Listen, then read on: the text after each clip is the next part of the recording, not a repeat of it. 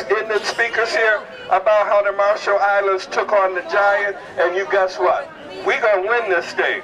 You know, every pushback, every setback don't mean it's over. It's just a pushback, it's just a setback momentarily, but the will of the people will prevail. Hello, family. Hello. I'm George Martin.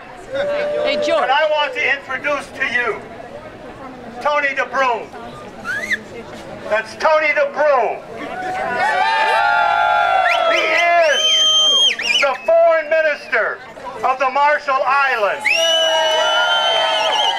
He grew up during the 12-year period when the U.S. tested 67 atomic and thermonuclear weapons in the atmosphere and under the water from 1946 to 1958. He is a global leader in both climate change and nuclear disarmament.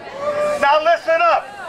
This year, the Marshall Islands filed a landmark cases in the International Courts of Justice against the United States and the 8 other nuclear nations, claiming that they have failed to comply with their obligations under international law to pursue negotiations for the elimination of nuclear weapons.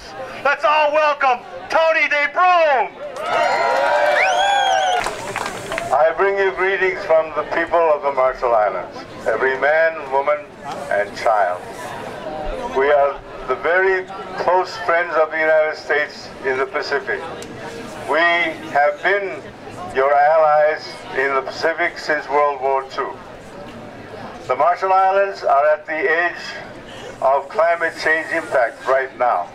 Our islands stand merely 6 feet above sea level. And although we have nothing to do with the pollution of the atmosphere, although we have nothing to do with poisoning of carbon dioxide and all of those things that cause climate change, we are one of the 5 most vulnerable countries in the world. We are already feeling the effects of climate change.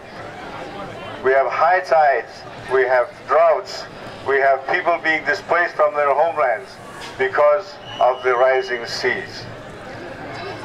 We came here to New York to bring our story to our friends in the United States, to share it with you, so that during the march you can also share with the others who are here.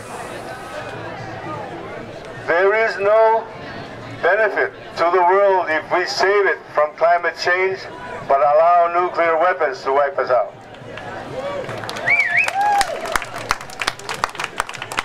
So we cannot separate one from the other. We must fight for climate justice, but we must also fight for nuclear justice, because one without the other is not sufficient to guarantee a safe and peaceful world for our children, our grandchildren, and our great-grandchildren. Thank you very much. Thank you, Tony deBrum, Prime Minister of the Marshall Islands.